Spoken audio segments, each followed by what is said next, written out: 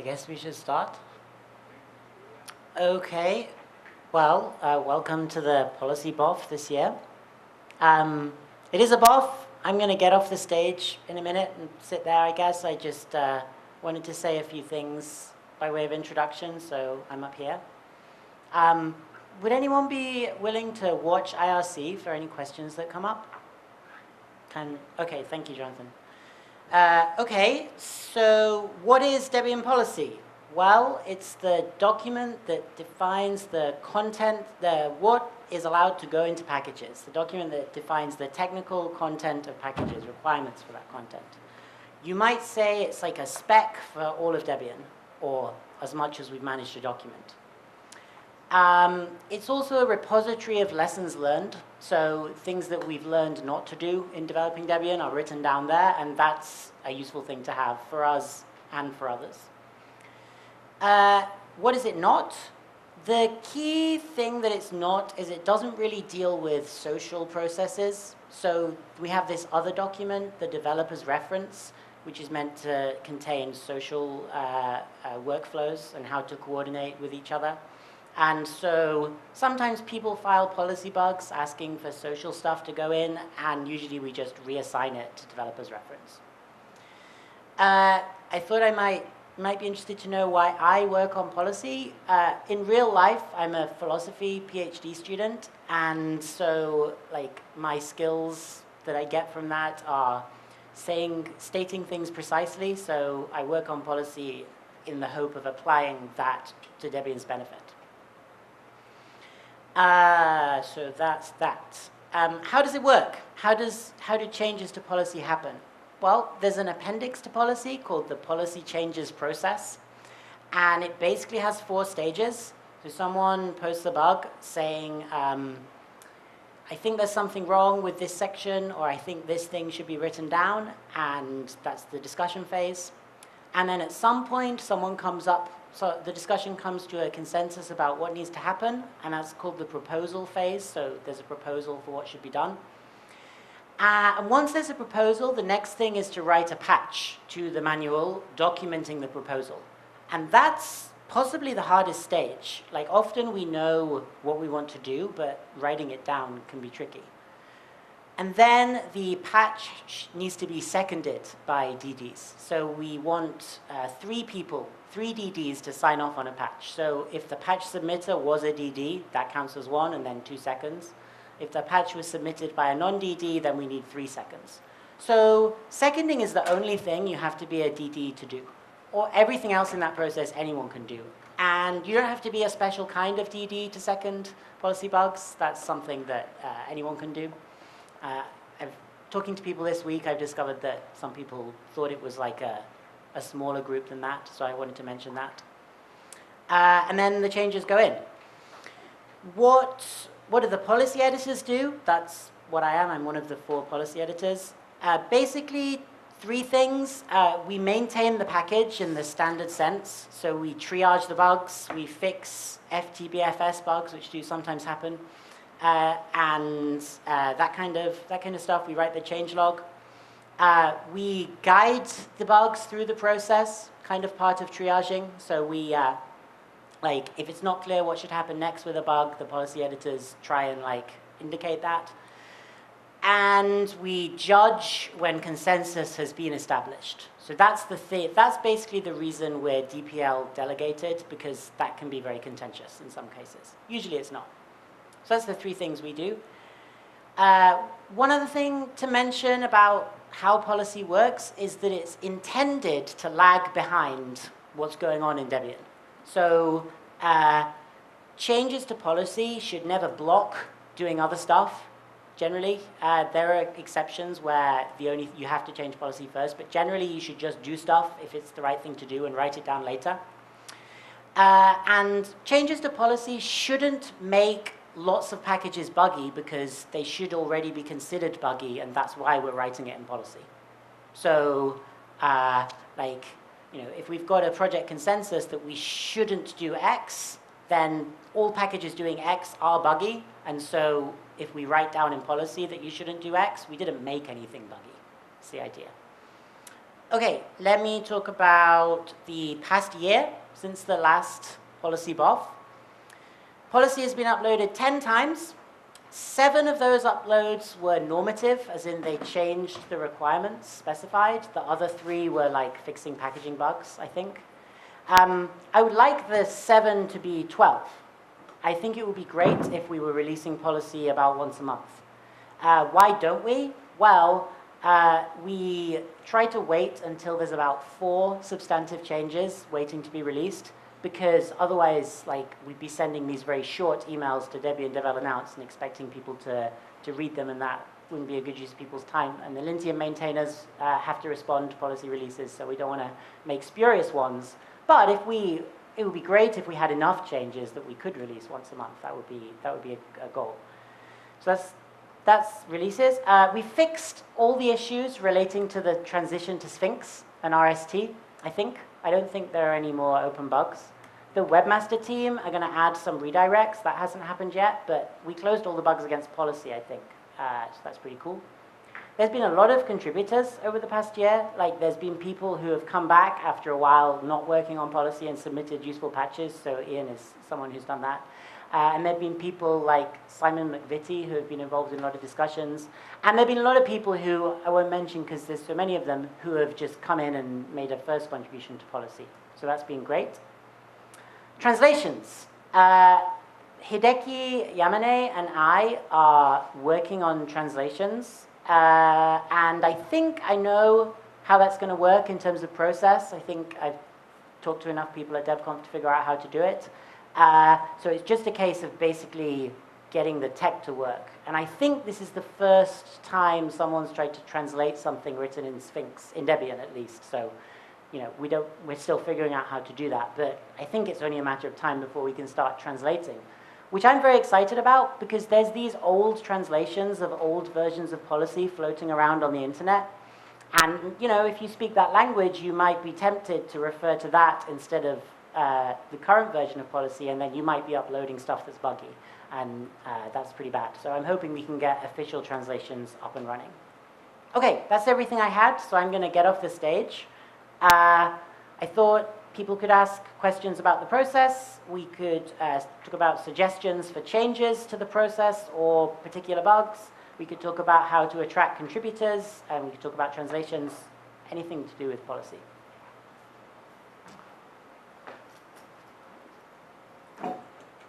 Ian, here is a mic.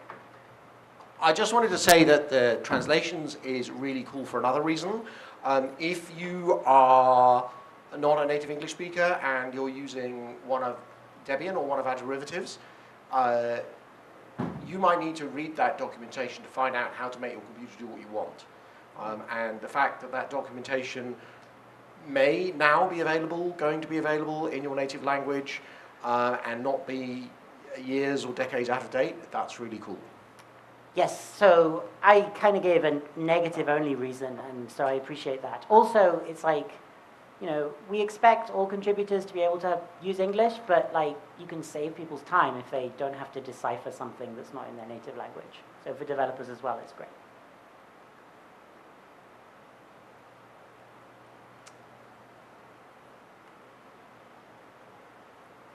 Yeah. Oh. Hello. So I recently had a quite trivial problem with the policy, and minor problem with the policy process, but it was annoying enough for me not to second proposed change. In fact, the diff that I saw contained also a lot of layout diffs, and this made it very difficult for me to read what precisely the diff in the contents was. So because there was just some trivial change in line breaks, and that made it quite difficult for me to see right on the spot. I mean, I could have made a JIT checkout and a JIT word diff, but I didn't do it. So it would probably much easier be for people when there would be a more readable diff of the proposed change. That's a great idea. I don't know how to implement it. Does anyone have any thoughts? Can you generate a word diff that can be pasted into a bug email? Is that possible? So what you could do is, I suppose, that you're having a JIT branch for the proposed changes. And then you can, instead of doing a JIT diff, you can do a JIT wdiff, I think, something like that. And this gives you a word diff. Or otherwise, you could just take care when you edit the document in your feature branch that you do not introduce any layout changes like word, like line breaks or stuff like that. Right. Okay. So there's normally a branch. If I write a patch, I always have it on a branch. I guess it might be useful to just reference the branch and maybe write in the README saying like, please push a branch and reference it. Does that seem sensible? Okay, I'm going to put that in the README. Thank you.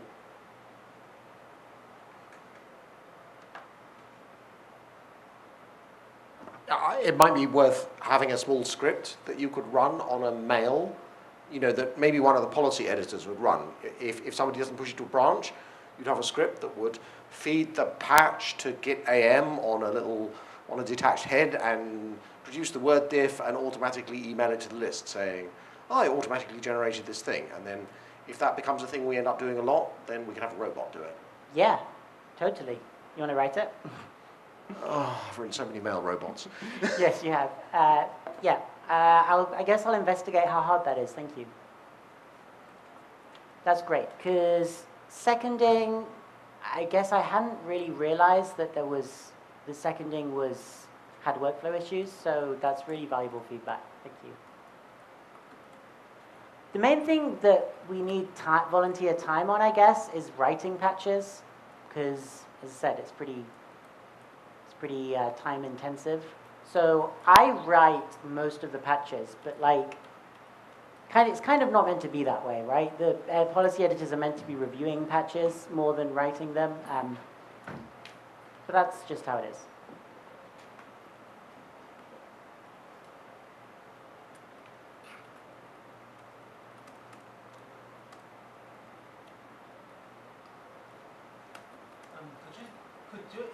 Sorry, can you take a microphone? Could you explain how does the translation work? Does it translate sentence by sentence, or just they translate by the paragraph? It's going to be standard PO4A, which I think works by paragraph. Has anyone had any experience translating? Okay, it's PO file. I see. Yeah, it's PO4A. So Chinese translation would be great, because we have a lot of potential developers in China, I'm sure.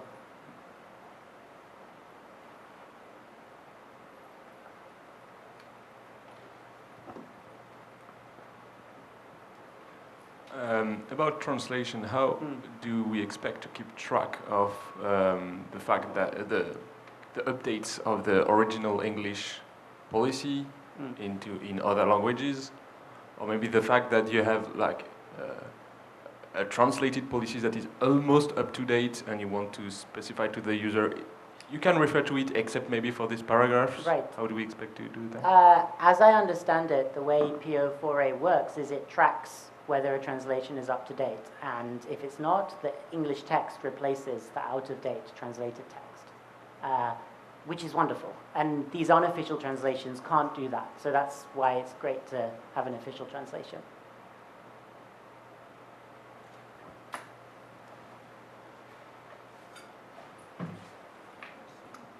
Do you have a list of issues that you need help with somewhere accessible publicly? Yes, we do. So last DebConf, two of the policy editors, me and Russ, had a triage session or sessions, and we went through our entire list, and we basically divided it into three, but the third list is done now. Things that we think ought to be uncontroversial and are basically, in almost all cases, waiting for someone to write a patch, and things that it's not clear what should change, and so people can dig into them, but they should expect it to take longer.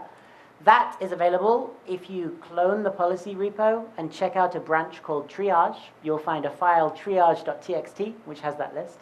That could go somewhere better if someone wants to move that. But yes. So that's on Salsa. Yep, if you just type deb checkout Debian policy. So one could make issues out of it, GitLab issues. So that's something that actually came up just this week. The discussions that happen that lead to a policy change have to be archived because we don't put all the reasoning for the change into policy.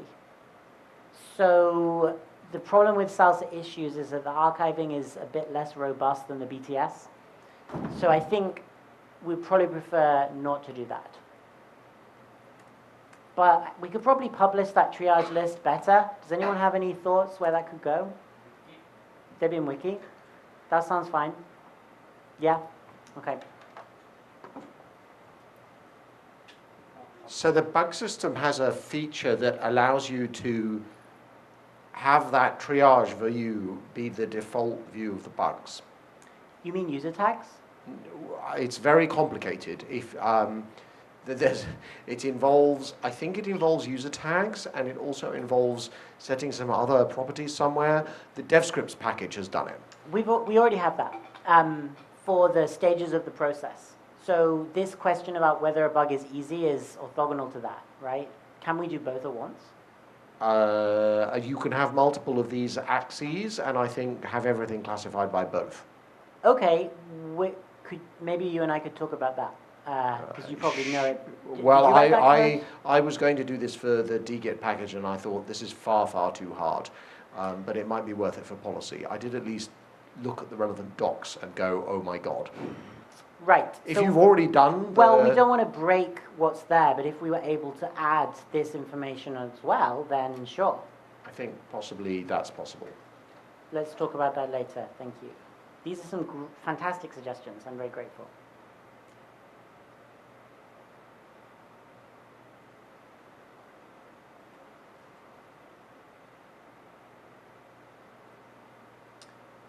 I guess you're all just itching to write some patches. One thing that you might do is I know it's a very small group here and probably not very representative, but if there are particular kind of awkward bugs that you want to... Well, okay, so there's time-consuming and there's awkward. We just closed this morning one of the most awkward that's been open for 10 years, so that was pretty great. Awkward ones aren't occurring to me. Here's some really difficult but uncontroversial ones. Documenting multi-arc. Right now, the only docs for multi-arc are the spec and the implementation, which, as I understand it, are not the same. Because they realized that aspects of the spec should be changed, and so they implemented an improved version, which is great. But right now, if you want to understand, I don't understand multi-arc, and if I wanted to, I'd have to read the spec, probably end up reading the code.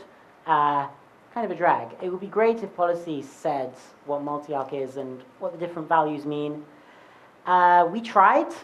Helmut Groen had a go, but unfortunately we got stuck. So if anyone else would like to make a fresh attempt at getting multi-arc in, that would be, I think, a huge contribution to Debian to have that written down in policy. Second one, depackaged triggers are not in policy.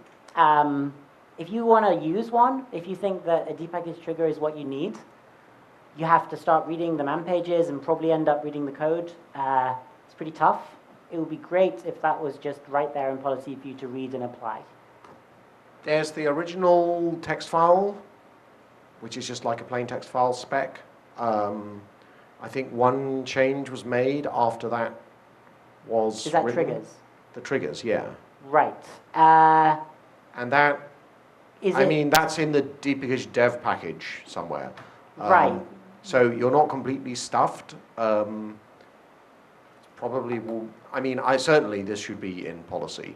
But I think the multi-arch thing is more important because the spec that's on the there's a spec on the wiki and it's quite indigestible. The Ubuntu wiki spec as well, yeah.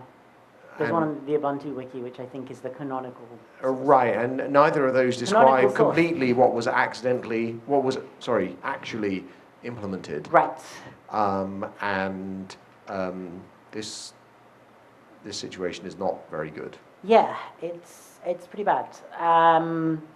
So, you know, if you're interested in learning about these things and then writing down what you learned, please get involved. Basically, for these really tough bugs, the policy editors themselves, like me, don't want to drive the bug because then we do nothing else, right? We wouldn't hand triage and maintenance. So the idea is that we would like someone other than us to drive something like documenting multi-arc, and then we'll be very eager to review patches and discuss it. Cool, we just have one comment from RSC. Yes. Gregor says, SP Whitton's blog posts are also very helpful. Check out the tag Debian Policy, and it's also syndicated on Planet Debian. So if anyone's following or watching this video afterwards, look that up. It's really good.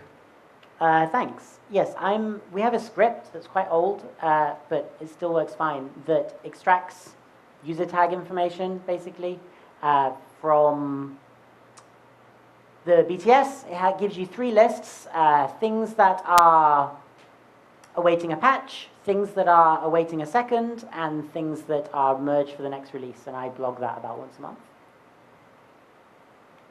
That was a suggestion at the last one, last year. Other hard things, so multi-arc depackage triggers. Let's see. There are some control fields that aren't written down. So I learned this week that there's a tags field that connects to deb tags, and that's not in policy. So, you know, if I came across a source package with that field, I wouldn't know what it meant. So if you come across something like that, then consider writing a patch. If you spent time figuring out what the field means and when it's meant to be used, share it.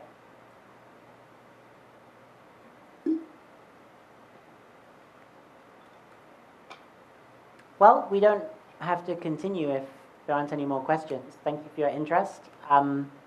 Please feel free to speak to me if there's an open bug you'd like to start working on. Thank you.